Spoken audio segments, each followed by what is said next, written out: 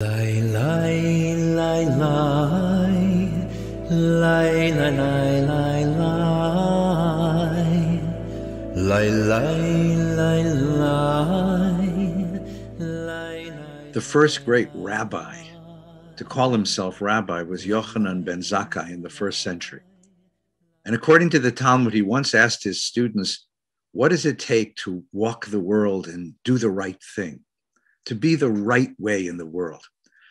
And one of the students said to have an eye for the good in other people, to praise the abilities and contributions of other people. And another one said to be a good neighbor.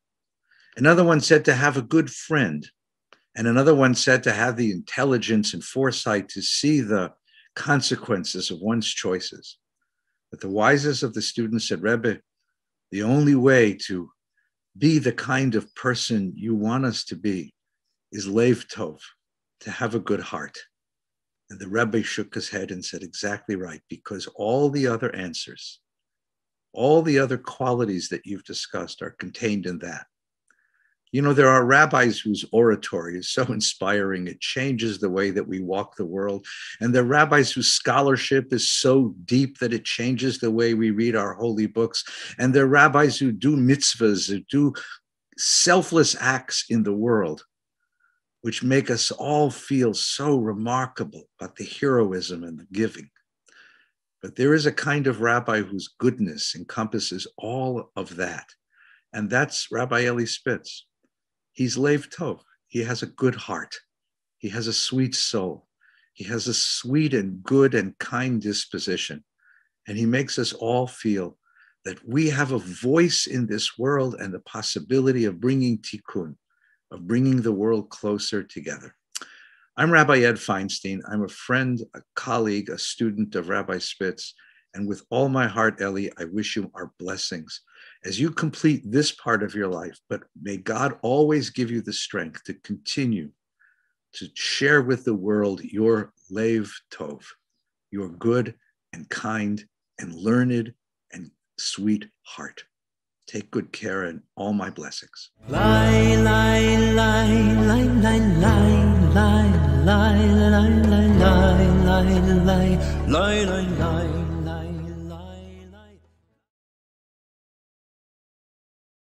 My friend Eddie Feinstein.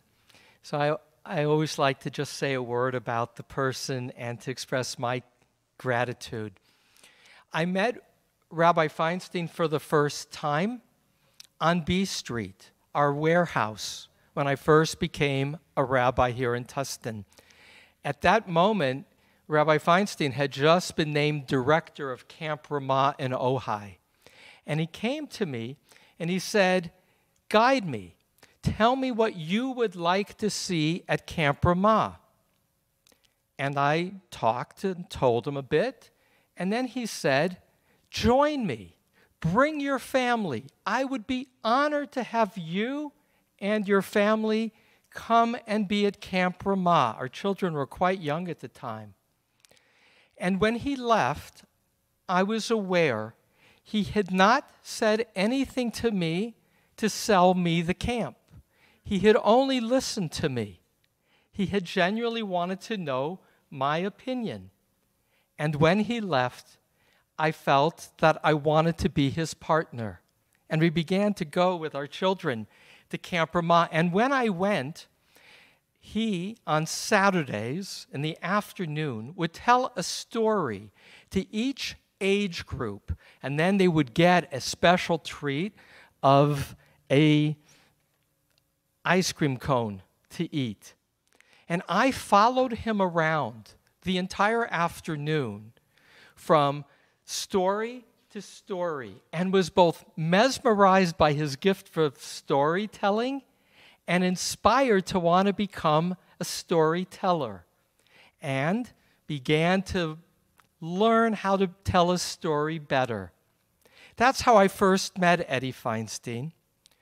But I went on to watch him become the rabbi of Valley Beth Shalom. When he was the successor to one of his heroes, Rabbi Harold Schulweis, one of my heroes. In fact, Eddie would also earn a doctorate from the Jewish Theological Seminary on a dissertation written about Harold Schulweis.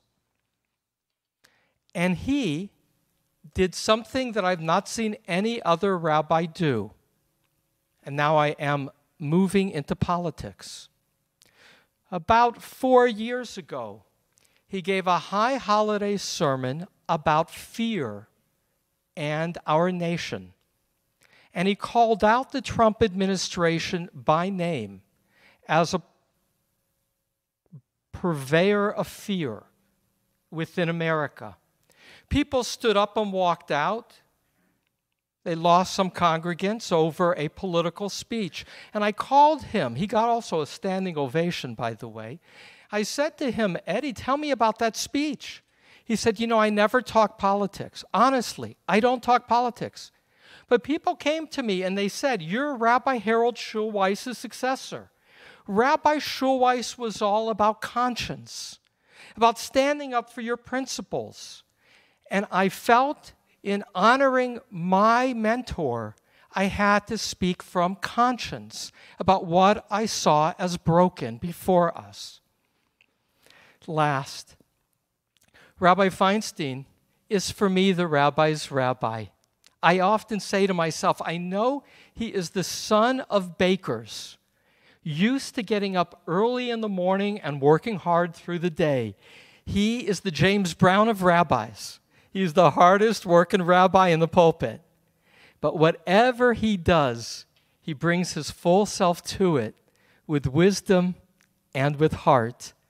It's a privilege to call Rabbi Elie Feinstein. Thank you, Rabbi Elie, my friend.